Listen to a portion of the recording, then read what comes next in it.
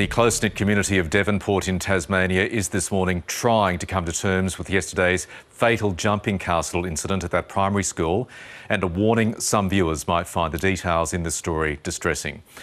The unimaginable tragedy has deepened overnight with the death of a fifth child. 4 others are still being treated in hospital. They were among a group of students who fell around 10 metres when a gust of wind lifted a jumping castle and inflatable balls into the air at an end-of-year celebration at Hillcrest Primary School. Tributes and financial support are this morning pouring in from locals and around the country. Reporter Liz Gwynn joins us now from the school. And Liz, we woke this morning to more devastating news.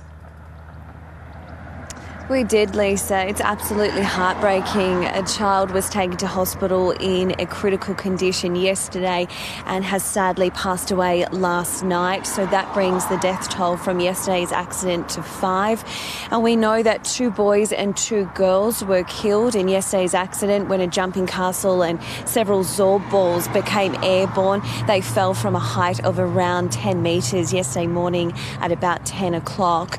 Now, this has just been absolutely devastating for the community. We've had a lot of locals out here today showing their support. No doubt this tragedy will be felt in the community for some time to come.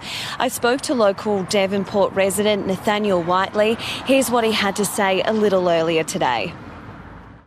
It's going to be an unfortunate memory that's going to be embedded in the school for years, and you just can't take that away.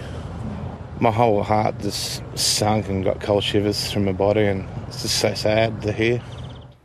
Liz, we're starting to get more information about the young victims.